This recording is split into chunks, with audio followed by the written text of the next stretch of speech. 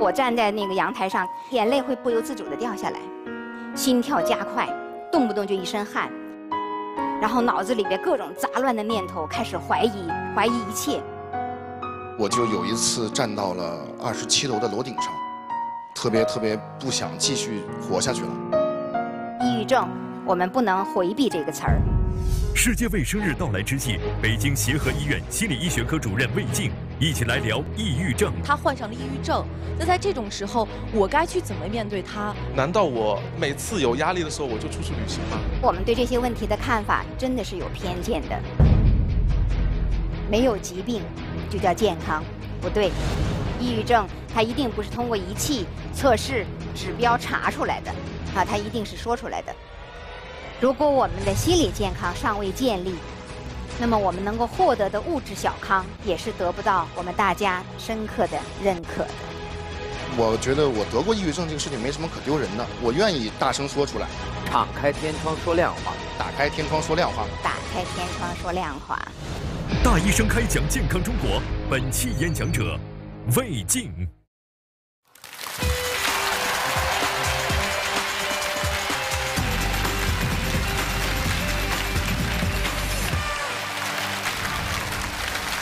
品味中国敬酒，感悟中国智慧。各位好，您现在正在收看的是由健康饮酒倡导者中国敬酒独家冠名播出的中国首档电视青年公开课开讲了。我是主持人撒贝宁，欢迎各位。每年的4月7号，为了纪念世界卫生组织的成立，都会举办一个世界卫生日的活动。今年4月7号，世界卫生日有一个主题是让我们来聊一聊抑郁症。从字面上看，似乎感觉是让大家引起对抑郁症的重视，但是也有人说，可能这个主题是为了告诉我们，抑郁症最好的办法是不是找人聊一聊，大家敞开天窗说亮话，把这个在人类健康当中必须引起我们关注的健康的敌人摆在我们的面前，我们面对面的跟他谈一谈。那么今天我们请到了一位专家来和我们共同解读一下，掌声请出北京协和医院心理医学科主任魏镜女士，掌声有请魏主任。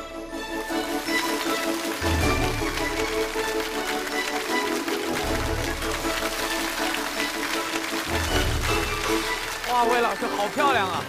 哇，真好，您好，您好，您好。哇！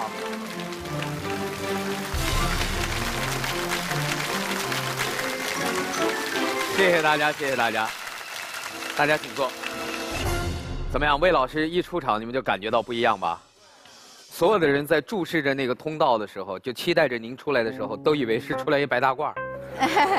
您看您今天您的发型，就让人感觉到您其实挺时尚的。跟他学的，看电视的时候发现你的发型从来都是偏的。从这个您都能看出我的心理。看得出来。所以跟心理学家就是说话压力很大。您是真的会，比如说跟人聊那么1、2句，您就大概能知道一个人的心理状况吗？如果在临床上，比如我真的坐在诊室了哈，在诊桌上，我必须这样，我必须打开我所有的敏感的细胞。眼睛、耳朵都得调成是高敏感度的，去了解他想要流露出来的任何的线索。一句话要能够听出4个水平的信息来。我们平时讲任何的一句话，小撒你累不累啊？任何这样一句话里面有4个水平的信息，一个水平是这个字面的表层的信息，我发现你累了；一个信息是人际关系的信息。此时此刻这句话的人际关系的信息是我很在乎你。这句话还有一个情感水平的信息，我心疼了。这句话还有一个要求水平的信息，给自己放松放松。再有一个就是要，万一别人只给他说嗨，也能分析出其实是的，因为你还有身体语言。人在传递信息的时候，文字你知道占多少吗？就是这个话语本身，这个是行为科学家用了60年的时间反复验证的。我告诉大家，文字对人跟人面对面的交流只占7%的影响力。40-50%的是什么？是肢体语言。还有30-40%的是什么？是声音、语调、语速。所以，行为科学家会告诉我们，我们要善于去捕捉那些除了文字、语言以外的信息。但是在生活当中，我不会打开这些这些技能。这个您自己都有开关能控制的。必须呀。这个说到抑郁症，就其实刚才，我不知道我在说这段开场白的时候，吸引我的是一句话，叫“打开天窗说亮话”。要讲到抑郁哈，抑郁症，它就必然是一个涉及到的是人的心理活动的事儿，对吗？那平时我们讲叫心理问题，是不是都讲叫化疗？是哪个化疗？好吓人。对，言字旁里边有舌头的那个。说话的话，化疗。那就一定是疗。他绝对不会说我们一起查查抑郁症。对。不会哈，因为抑郁症它一定不是通过仪器测试指标查出来的，啊，它一定是说出来的。之前好像给每位都发了一张表格吧，这个表格是魏老师特地带来，为我们这期节目做了一个小小的引子。但是这个表格绝对是您平时在诊疗过程中是用到的正式的表格，经常用。我们现在先把我们的注意力集中在讲台上，我们先用掌声有请魏镜老师为我们开讲。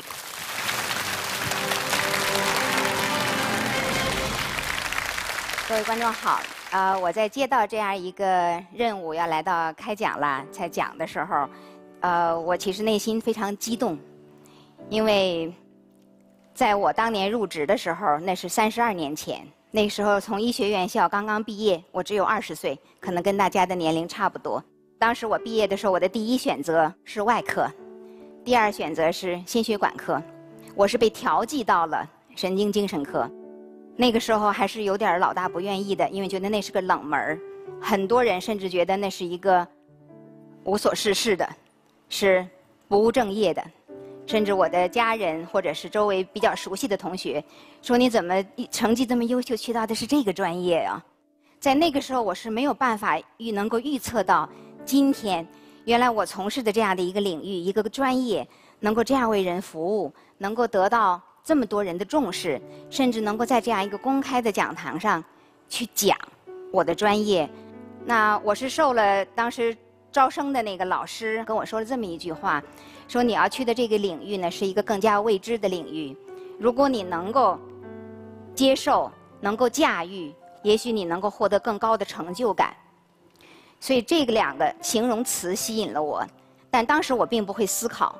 这是到了若干年之后，当我会思考了，我才发现，原来在我的内心深处，探索未知和获得成就感是我看重的东西。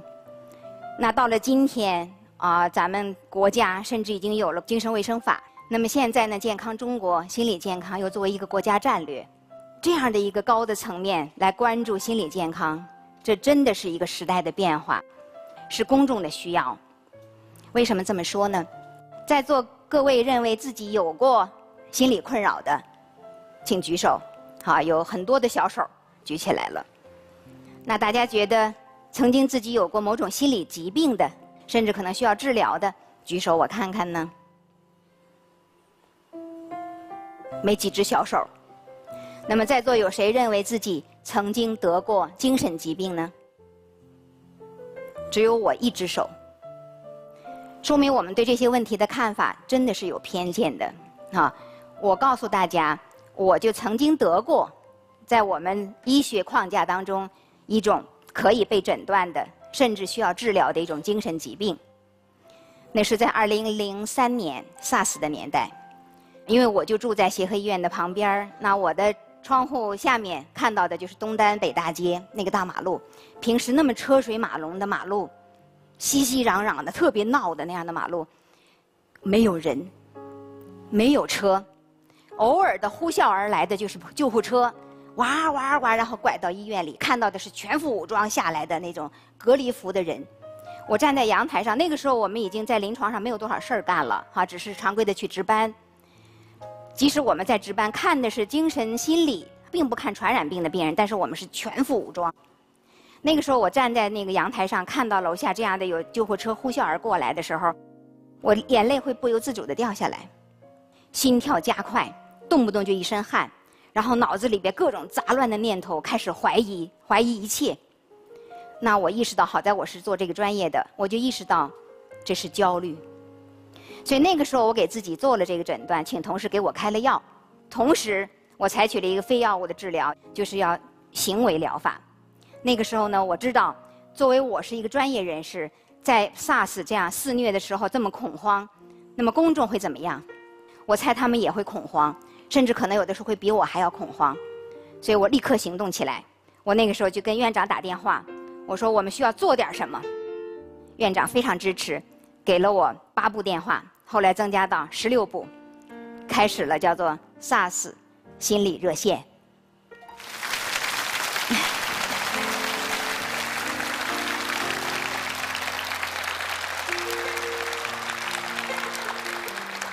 当我能够把我的注意力、精力，把我的关注点投入到这件事情当中的时候，再加上药物治疗，很快我的那段时间的焦虑缓解了。所以在那个时候的那个阶段，我是符合焦虑症这样一种精神疾病的。所以这是一个普遍存在的问题。那我们为什么会觉得这个是不能接受、不能承认的事儿呢？我觉得还是因为我们对心理困扰和心理问题不了解。其实心理困扰或者是心理疾病，它是有着几大属性的。首先，它是一个叫变化性，它一定是当一个人偏离了他平时的基调和常态。如果我们是一直是这样保持稳定的，都在自己的基调上稍微的有一点变化，不会被归为是心理困扰的。第二个呢，就是它是一个无选择性。我们可能会觉得好像心理困扰或者心理疾病会去选择某些比较弱的人，不是这样的。无论你是男、女、老、少，无论你是什么职业，无论你是外向的、内向的性格，无论你是咋咋呼呼的还是安安静静的，心理的困扰，比如抑郁症，都有可能会找到你。当然了，如果在某一些特殊的阶段，比如怀孕或者是产后，关注度要高一些，因为这些我们把它叫做是高危因素。还有一个属性也很重要，它是可复性。所以我们对于心理困扰追求它的治疗目标是什么呢？是恢复到病前状态，以前什么样还要恢复到什么样，这才算你的这个心理困扰和问题解决了。再有一个呢，很重要的一个属性，它是带有医学性。说到医学性，我举个例子，大家会觉得平时如果我们皮肤上被划伤了，你的那个疼，你觉得是哪儿感受到的？认为是皮肤感受到的这个疼痛，认为是神经感受到的这个疼痛，举一下手。有多少人认为是大脑感受到的？不少人很有医学头脑。疼痛真的不是皮肤感受到的，是你的大脑感受到的。那么大家想一想，我举这样的一个例子，想要表达的是我们的情绪是哪儿感受到的？比如我们的恐惧，大家觉得是哪儿感受到的？难道真的是我们看到了什么，我们听到了什么，我们就会感受到恐惧吗？不是，是我们的大脑感受到的。我给大家截了2张示意图，我们一起学学看一看。这是我们大脑的剖面，外面比较灰的那一层，那个叫大脑皮层，那里面呢有一些是运动脑，就是主管我们的胳膊腿儿运动的。有些部分呢是感觉脑，就是刚才我说的疼痛传导到哪儿去，还得要明确的知道是身体的哪个部位，都是大脑感知的。那中间这些有颜色的，绿的、蓝的，我们把它叫做边缘系统，这些呢是情绪脑。这儿有一个绿色的这样一个不太规则的这个球，那个是恐惧的中枢，叫杏仁核。我们的恐惧是当我们看到了有一些影像或者听到了有一些声音之后，这个杏仁核被激活了，人就产生强烈的恐惧。遗憾的是，杏仁核被激活了之后，这个恐惧感生成了之后，它会向大脑的其他部位去传递，这个时候的大脑的认知就改变了，就开始判断这是一个可怕的事情。所以当它不断的有异常的激活的时候，人就会变得非常的恐惧。同样的，我们的情绪大脑周围的这一部分，还有很多部位是跟抑郁相关的，并不是外界真正的一件事情使得我得病了，或者使得我怎么样，而是我的大脑与情绪相关的情绪中枢，或者叫情绪脑，它发生了异常，人就感觉到不开心，高兴不起来，没有了兴趣，人感觉到自己不像以前那样还那么有活力，遇到高兴的事情还很有兴致，还能哈哈大笑，他会觉得这一切索然无味，他感受不到了那些激活、开心、高兴的部分，他的负面体验很多。这是我们的抑郁情绪脑感受到抑郁的时候会出现的。遗憾的是，他还会把这些神经，它的这种激活传导到大脑的各处，会传导到我们的思想部分、我们的运动部分、我们的身体的部分。所以在抑郁的时候，我们的很多想法就被颠覆了。我以前看待的事情，当我有抑郁的时候，现在的看法不一样了。我以前对我很自信，接受我自己，现在我看自己哪儿都不对。所以它是带有医学性。大家通常会挂在嘴边上说，心病要靠心药医。赞同这句话的人请举手。哇，差不多全部。你能不能告诉我，对的，戴眼镜的这位帅哥，你怎么理解这句话吗？如果一个人心里产生了他所谓的不正常，他知道这个心是症结在哪儿，要把他自己这个心结打开，还得靠他自己。那我想问问你，你认为何为心药？他这个心结就是这个心药。你指的是找到他困惑的那个根源。困惑的那个点，那个根源。谁可能能够触发出这个心药来？最了解他的可能就是他身边的人。所以，请坐。所以呢，我们这位帅哥呢，他非常自然的就说出来了刚才我说的这个误区。心病要靠心药医这句话本身，我个人认为没有错。关键的问题是我们如何定义心药。如果像刚才这位观众您分享的心药就是它的某一个症结，那就错了。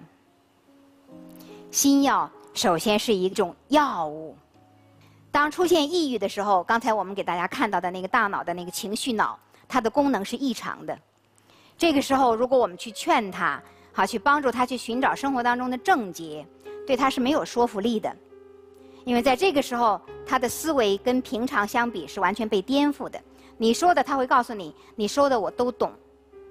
如果我们平时讲累了，我们休息休息就恢复力量了，对吧？但是如果我们瘫痪了，你能休息得好吗？不能。你要瘫痪了，必须得去治疗，那是病了。那抑郁也是这样，如果我们只是平时情绪不好，那我们休息休息，排解排解就过了。但是如果要是抑郁、焦虑，像这些有这些有了心理困扰，甚至是心理疾病的，你就想不抑郁都做不到。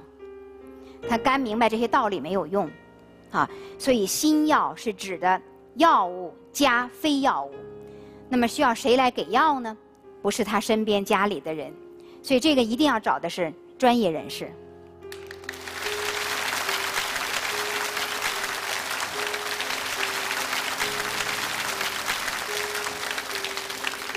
另外一个属性就是它有可知性。大家手里面已经拿到了一个叫做 PHQ-9， 大家可以看一看，里面有9个条目。这是我们平时经常用的一个叫做抑郁的一个评价量表，就直接回答1分还是2分还是3分4分。我们各位同学看到拿到了以后，发现自己1分都没有的有多少人？几乎拿不到0分。大家在10分以下的有多少人？如果非常固定的发现自己在15甚至20分，别犹豫，去找医生，需要去聊聊。因为这个量表它非常直接的询问你的心境、你的情绪感受，所以它是可知的。就像我们躯体疾病其他的医生可能关注的是一个人的症状你腿疼，疼在哪儿，怎么个疼法儿。而如果要是心理的，就会非常关注的是这个人和他的感受。举一个例子，比方说大家可能平时特别难以启齿或者去交谈的，就是关于自杀，对吧？因为谈到抑郁症，我们不能回避这个词儿。但我们平时在临床上，如果询问一个人，你最近情绪如果不好，刚才你说了，甚至有的时候悲观，会有的时候会想生死的问题吗？如果他告诉我说，大夫会的，我会比平常更容易想到生和死的问题，但我只是想想而已。另外一个人，如果他回答的是，我觉得我一无是处，我现在活着是家庭和社会的累赘。如果他的回答是另外一番，大夫，你跟我说这些是在浪费你的宝贵的时间。这样的话，意味着我要高度的关注这个人的安全性。所以同样是一个话题，但是我们需要对他说的不同的话保持极度的敏感，随时处在一个评估的状态。这就是他的可知性。就怕的是我们对这个心理困扰不能拿出来聊，我们不敢于去打开天窗说亮话，会使得我们的心理困扰和心理问题进一步的加重。这个是非常遗憾的一件事情。所以今年的这个世界卫生日的主题定下了这样的一个一起聊聊抑郁症。我觉得这个对我们来说又是一个新的契机，我们要去面对这样心理的困扰和问题，我们要能够把这些问题聊出来。我们其实希望大家的这些困惑能够更早的得到解决，而不是一直拖到最后。当然我更希望现在在我们这样一个在咱们国家目前前所未有的重视心理问题、心理健康这样的一个时期，我们能够更有作为。如果我们的心理健康尚未建立，那么我们能够获得的物质小康，也是得不到我们大家深刻的认可的。所以心理健康真的决定着我们太多太多的东西。我的演讲就到这儿，谢谢大家。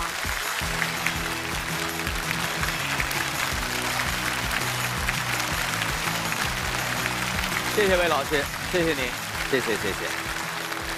品味中国敬酒，感悟中国智慧。您现在正在收看的是由健康饮酒倡导者中国敬酒独家冠名播出的中国首档电视青年公开课，开讲了。不聊不知道，一聊呢吓一跳。就您在说的过程中，好多人会对号入座，照着您说的这种情况自己一对，哎呀，那不就是我吗？越听越紧张。但其实大部分人是到不了那个程度，就是真正要去看医生，甚至要吃药，需要治疗，到不了那程度。对，因为很多时候它是暂时性的。您是提倡说只要有困扰就找医生，怎么辨别自己到底要不要去看医生？对，如果我们发现这个情绪是可理解的，我知道我因为什么事儿感觉到困扰，感觉到不爽，感觉难受，我想解决，我也知道什么可以让我变好。就说这份情绪是可理解的，它达不到疾病状态。但如果自己都发现我现在的这个情绪不可理解，我以前不这样，好像现在我没有什么理由会有这样的情绪，周围人也不理解，大家都说你这也好那也好，怎么会这样？是啊，我这也好那也好，怎么会是这个情绪？我不能理解，缺乏了可理解性，这个情绪多半是异常的。这个标准很简单，大家应该是能自行判断。今天的这个纸条的数量，可能是平时节目当中观众纸条数量的1倍多。第一个问题，单身太久是病吗？直截了当。单身太久是选择。嚯！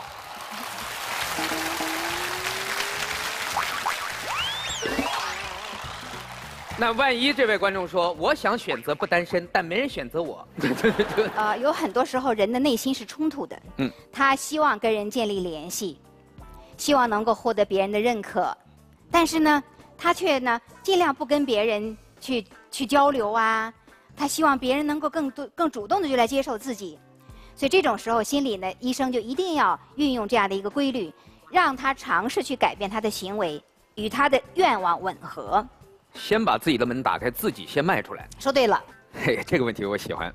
您觉得《西游记》当中的师徒4人，谁最有可能患心理疾病？认为是唐僧的举手。认为是沙僧的请举手。认为是猪八戒的请举手，也有一部分认为是孙悟空的请举手。好多人认为是。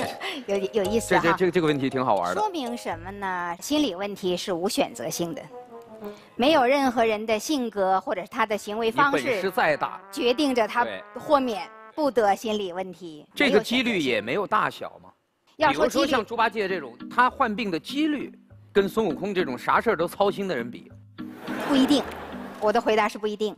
像猪八戒这样的代表的人物，他会觉得为什么我那么不容易得到满足，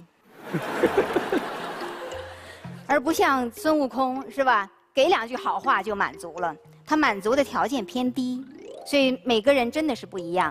但硬要说比例的话，我们可以看到的是压力管控，可能孙悟空压力管控差点，他承担的东西太多了。孙悟空好可怜我。下面一个问题也很好玩，减肥会导致抑郁吗？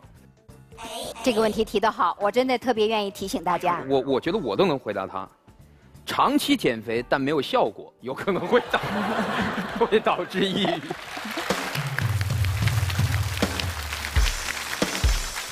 我完全同意萨大夫的意见，这是其中一种可能。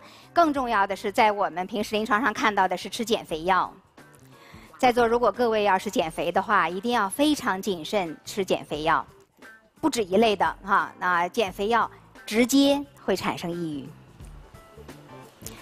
它直接有中枢介导作用，就是通过大脑中枢神经的介导，它抑制我们的饮食中枢，抑制我们的饥饿中枢，但同时把其他的东西也给。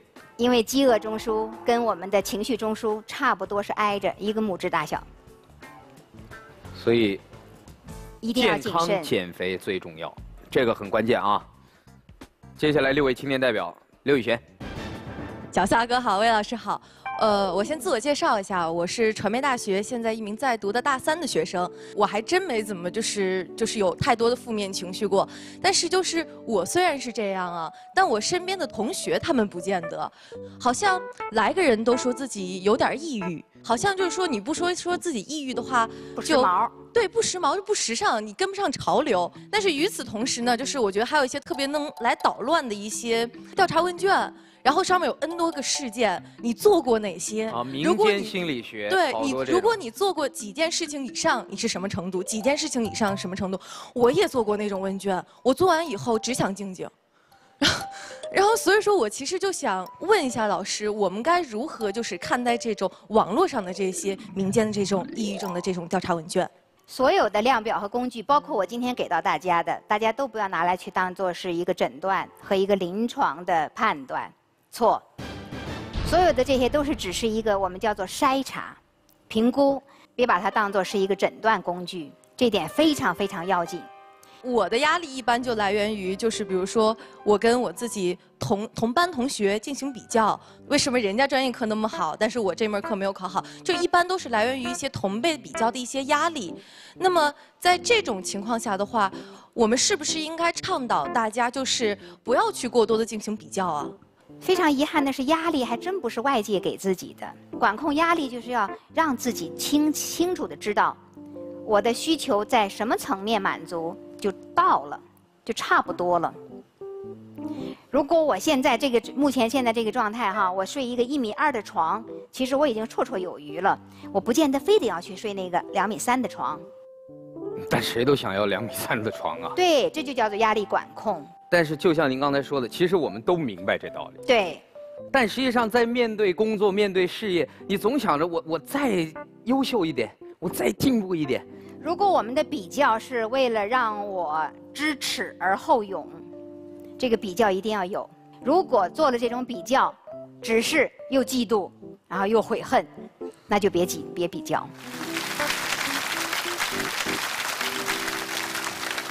我不是专业的一些心理医生，然后我身边的人，他有了这种情绪、负面情绪，甚至再过分一点，他患上了抑郁症。那在这种时候，我该去怎么面对他？就是我是应该就是假装跟没事人一样，跟他该怎么着，还是就是说，我应该把他当成一个病人来看待？这个问题问得非常好。在一般的生活内容上，他不显露自己的跟疾病、跟抑郁、跟心情有关的部分的时候，把他当做一个跟自己一样的正常人，不必特别的去关注，把他当作是一个病人来看待。当他愿意跟自己流露出自己的一些心理的困惑、自己的想法，包括甚至自己的病情的时候，这个时候就要把他当作是一个疾病的病人。怎么对待呢？不要去劝他，你别这样，想开点儿，一切都挺好的，你想多了，这就错了。就是如果他愿意跟你交流他的疾病和心理困惑的那个部分的时候，别听不见。但平时他不交流的时候，把他当作普通人一样对待。该给他任务给他任务，该呵斥他呵斥他，该要求他要求他，该爱他爱他。但在这种时候，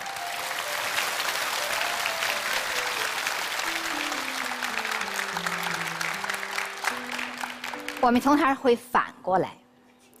当那个是一个病人的时候，哈，他不聊他的抑郁的时候，我们老是另眼相看。哎呀，老是觉得他是一个病人，我不能拿他当得跟我一样。但是当他好不容易去谈一点这些他的心理困惑的时候，我们却拒绝。啊，别这么想，哎呀，你这么想太糟糕了，是吧？你想开点，你坚强点，坚强点，哎呀，没事的。但是我们有时候好心，就像您说的，去劝他，你别这么想。你知道为什么这么说不好吗？就是如果当一个人是这样想的时候，别人却告诉我，哎呀，你别这样想，这样不好，你会感觉到什么？我被他否定。还会感到特别自责，特别自责，对。你看人家这么轻而易举就能做到事情，我居然做不到，对。所以会加强他的负面体验。所以也谢谢魏老师告诉了我们如何爱自己、爱他人。谢谢老师。下一位，小侯。萨老师好。您好，魏老师好。好久没见了。好久没见了，是。常客呀。3年前吧，参加出彩中国人。是。然后2年前。中央电视台的元宵节晚会，是的，他是一个特别开心快乐的弹钢琴、弹幽默小品的孩子，就是他把弹钢琴变成个幽默小品。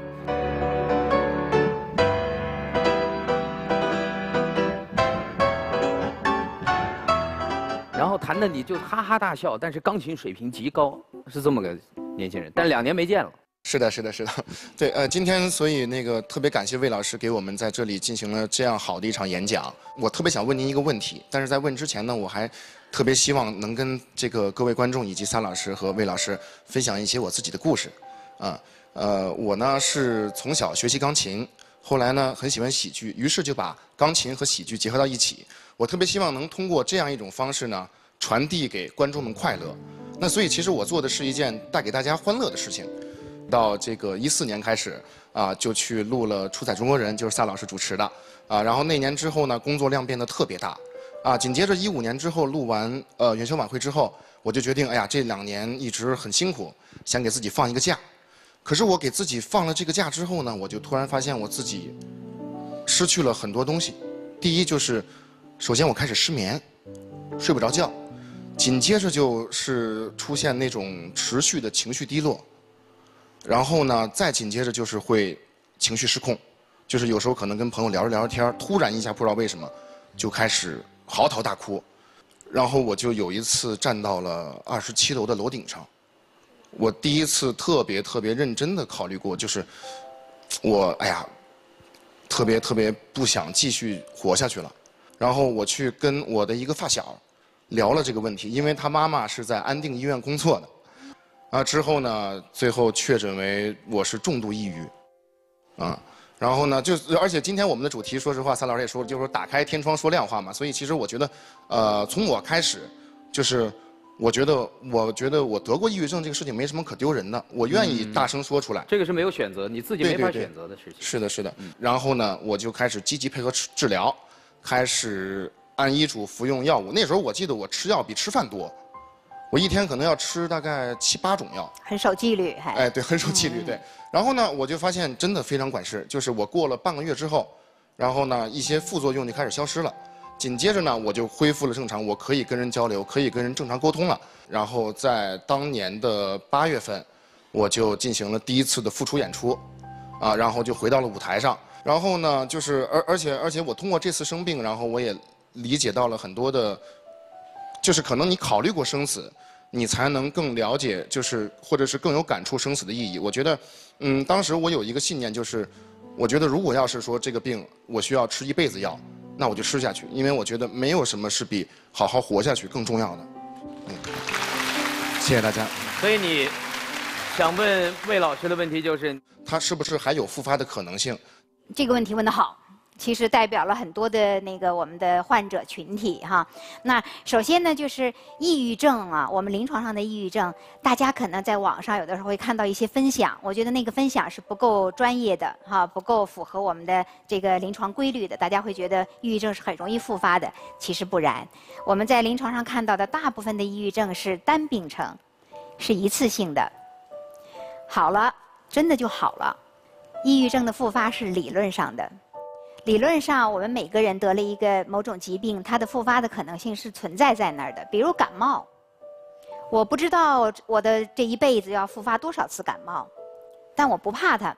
感冒的时候，我能意识到，我出现的那些症状我很熟悉，我能够及时的知道这是感冒发生了。我也会知道感冒大概是多长时间，需要的帮助是什么，需要的治疗是什么。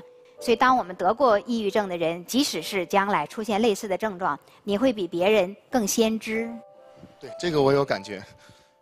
你会更意识到，哎，我又出现了某种我理解不了的情绪，你会更容易知道它，然后于是呢，你可以更早的去寻求帮助，也许就不会发作了。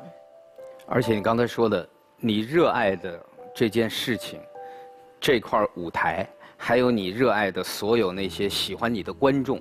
这些东西，我觉得是不是从某种意义上来讲，就是您说的星耀？是的。就是我的主治医生说，你一定要坚持一个你自己喜欢的事情，因为你投入到这个兴趣当中之后，这个是最好的治疗。那像我跟你有同样的感觉，如果我放假休息3天可以，7天可以，如果超过了休息10天，我难受了，我受不了，我突然会感觉到自己没有价值。我一旦抛弃了这个世界，不需要多10天，世界很自然的就抛弃了我。所以人呢，要是如果可能的话，在生活当中一定要建立多种能够支撑自己的舞台，而不是只有工作那一种状态，这样你才能够有张有弛。谢谢，加油，小侯！好，谢谢魏老师，谢谢魏老师。唱心。魏老师好，小夏哥好，你好。我是一个重度心理学爱好者，所以我考了心理咨询师证书。哦。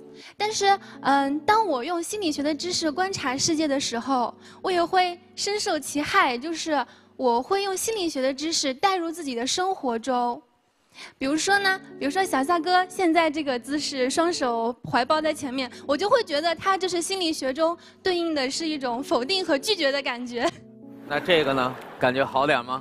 比如他现在翘起腿，然后扬起眉毛，就是一种怀疑。以前我的同事就跟我说过，说你的习惯性的动作，就老是在台上可能会抱着手，说这个好像是一种防备，或者拒人于星门之外。但我确实我没什么可防备的呀。就是当一个人如果感受到人际压力，他会产生这样的反应的时候，可能是一种保护。但如果在没有人际压力的情况之下，也许只是一种习惯，就是容易想多，容易想多了或者想坏了。这就是学了心理学以后可能会有这样的问题。就是我们别学了一点东西到处用，是吧？如果我一个人学了一点烹调，我会做点饭，我跑到哪儿都去跟人家说我会做饭给你做，我上餐厅也去给人家做饭去，那就过了，对吧？我们学了一点东西之后，知道它应该在哪儿用。比方说刚才你说到的萨老师这个那个，我都没看见。就是在生活当中，他只要不出现在我的诊室里，我不会把我的关注点放在这个人所流露的信息当中，我只会看看他呀，好漂亮啊，呀，好精神。给你的一个愿意给你的建议就是，我们平时呢不必处处都用这些，给自己一个警觉。当我发现我又在生活当中处处在用我学到的这些知识的时候，踩一脚刹车。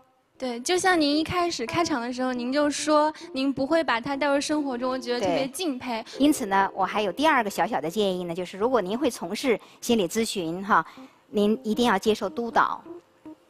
督导师他是一个专业的工作，他会协助你在做工作的时候或跟人交流的时候哈，分清楚哪些是你，哪些是别人。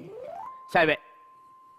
首先，魏老师好，然后小撒师兄好。我来自北京大学，我专业是临床医学。然后，其实刚才听到了魏老师演讲，特别有共鸣的一点是，和您32年前一样，我马上也要从医学院毕业了。今年10月份我就会去牛津大学读精神病学专业，然后未来也会成为您的同行。对我非常的，谢谢大家，谢谢大家。所以听到您的演讲有很多的共鸣。首先，第一个共鸣呢是谈到您当时有了这个选择之后，您家人的反应。因为我的反应是，当时我获得了一个奖学金，我第一时间告诉了我一个某一位亲人，他也是一位医生。我说：“哎呀，阿姨，我得了这个奖学金。”阿姨第一个反应啊，就很高兴，就很惊奇。然后阿姨就问我啊，那毛毛那个你去牛津读什么？我说啊，精神病学。啊，这电话里就会出现第一个是啊，第二个是啊，第二就是说啊，还能换吗？我说啊不，已经报了。然后我说这是我一个很慎重的一个决定。然后其实我也非常憧憬这一份这一份职业吧。那其实我特别想问您是，您回顾您这32年的这样的从医经验，您觉得就这份职业最有温度、最有魅力的一点是哪些方面呢？很多人会问我说的呀，你长期做这个工作，我不知道有没有人问过你哈？如果你以后做这份工作，像心理咨询，别人都拿你当垃圾桶，别人都把那些不好的感受、问题、困难、疑惑、抱怨扔给你，你岂不是就是垃圾桶了？好，那对不起，我从来不这么认为，因为我觉得那些东西都是宝藏。一个人什么情况下才会把他认为很困惑的，他认为是问题的，很难解决的，他不能是其他人的人，是你呢？他首先得是信任你，觉得你能帮到他，所以他一定会把他的所思所想、他的感悟体验告诉你。这是难得的，非常难得的一份信息。所以呢，我会把它视作是对这个人而言，他把他的宝藏、内心的宝藏向我打开了。我会跟他一起去梳理，他这个时候是困惑的，但我一定能够在我跟他一起合作的这种梳理之下，找到理清的道路，一定能。所以在选择职业的时候非常重要。其实回过头来，就像我刚才说的，我后来学会思考了，我才知道，那其实选择职业的时候特别重要，要去衡量3个匹配，一个是呢跟自己的兴趣匹配，第二个要跟自己的能力匹配。所以你学了精神心理学，可能你要训练自己要比较敏感，善于捕捉信息。最后一条就是要持之以恒，别动摇，因为会遇到很多时候是很挑战的，因为这门学科到目前为止是医学当中最未知的，仍然到现在我们没有能够揭开刚才那个情绪脑是怎么变化的。所以如果要是将来有创新，在咱们这个专业如果有创新的话，我鼓励你去研究情绪脑的变化过程，一定会有收获，你会对医学做贡献的。好，谢谢魏老师，谢谢，我会更加热爱这份职业。谢谢魏老师，谢谢。魏老师你好，小撒哥你好。我呢，其实是一个职业的旅行家，就是旅行是我的一个职业，这就是我今天的一个关键词，就是旅行。然后现在网络上面有一种思潮啊，我不知道您有没有关注到，就是当我们在城市当中有生活压力非常大、非常焦虑的时候、非常抑郁的时候，网上总会有一句声音跟你说，要你辞职去旅行，要你休学去旅行，好像这样子你出去旅行了，你的这个现实的压力、生活的焦虑和抑郁就解决了。但是我发现并不是，我在外面其实旅行了差不多6年的时间了，可是我发现我现实的问题并没有解决。我在旅行当中特别容易跟人敞开心扉，跟大家交流，把我自己心里想说的话都说出来。因为旅行当中我可能跟那个人在一起同行3天5天，旅行当中认识的人也会跟我对待我这样，我会觉得这种真诚特别的宝贵。可是我回到现实生活中来了之后，我会发现我在现实生活当中有些话我不能说，有些我心底的话讲出来了之后会受到伤害。这样子我回来之后，我反倒不会处理那种长期的人际关系。以至于我现在就一直在想说，难道我就一直要用这种状态去逃避我现实当中的这种人际交往吗？就我每次有压力的时候，我就出去旅行吗？谢谢你的分享。首先呢，我觉得你的刚才的分享的第一部分呢，我是比较赞同的，就是说心药不止一种。对。比方旅行，暂时的离开我特别高度压力的这种环境，暂时的让我自己也能够亲近大自然，去获得一些资源。第二部分你提到了一个非常严肃的问题，你基本上提出了一个我们平时在临床上要跟人去强调的，一个人，不管他多大年龄。他一般都有几个基本的情感需求，这是一个心理学规律。这几个基本的情感需求包括什么呢？一个是亲密关系，一个是自信与自尊，一个是独立，另外呢，就是还要有一个能够支撑自己，让自己感受到爱与被爱的那个群体团队呀。所以我们会有很多基本的情感需求。当这些基本的情感需求在相当时候不能够得到满足的时候，我的内心会失衡的。所以像您说的，如果时间长了偏离，可能你在那个状态下是很好的，但有可能你的其他的基本的情感需求被你剥夺了。对，就会有一种无力感。对于我来说，我的焦虑和抑郁是可理解性的，但是它会直接造成我身体上的一些问题。比如说，我之前最恐慌的一阵，是因为我去理发的时候，然后理发师告诉我头上有一块硬币大小的斑秃，我当时就非常的恐慌，我觉得说我这么年轻我就开始秃头了，所以我就不能这样子生活下去，所以我就会出去旅行。可是我回到现实生活中来之后，还是会有这样的情况出现。所以刚才我觉得魏老师说的心药不止一味。就任何一种药吃多了，它都会产生抗药性。我们要知道，一个人的负面情绪，它背后一定有内涵。如果我平时体验到自己有特别明显的负面情绪，焦虑啊、抑郁啊、生气啊、怨恨，我会很珍惜这个情绪，因为它对我有含义。它表明我现实生活当中，我的现实当中一定有需要我去处理的问题。它对我是一种启示。是一个提醒，所以从这个角度来讲，我们会珍惜这样的负面情绪，去面对它，去思考。包括你像旅行，它可能在某种时间段内能解决问题，但是都说人生是一场旅行，但你这个旅行你得有站停靠啊。我们还会说一句话，就是一台好戏不能只有一个主角儿，对，一场好球不能只有一个球星，我们要有多种办法。来支撑我们不能只靠一味药。谢谢魏老师，谢谢小撒，谢谢。其实关于心理健康是一个非常博大的话题。